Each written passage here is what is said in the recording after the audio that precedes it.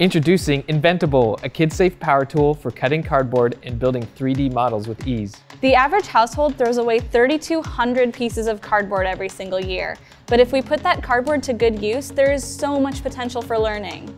Yet, as we've seen from watching kids and adults use currently available safe cutting tools, they hate working with it. And we're here to fix that. All you have to do is flip the switch to turn it on and push cardboard through the machine. With Inventable, you can cut straight lines or complex curves with ease. The width of the cut is exactly the thickness of standard cardboard, which allows you to make slots and tabs. By cutting a hole using our hole punch tool, you can even make cuts on the inside of cardboard pieces. And when you're done cutting, all you have to do is open up this door to empty out the cardboard dust. It's also the size of a standard shop vac, so if you have one, you can attach it while you go. The way it works is like a really fast hole punch. Within this metal guard is a rod that presses down on the cardboard and pinches it off bit by bit. The opening for cardboard is too small for little fingers to get into, and no exposed part of the tool is spinning.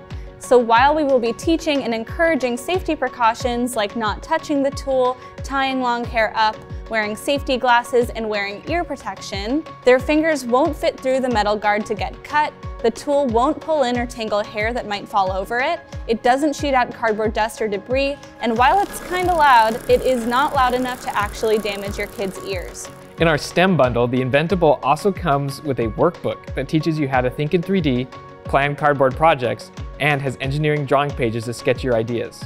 It also comes with starter projects to get your creative ball rolling.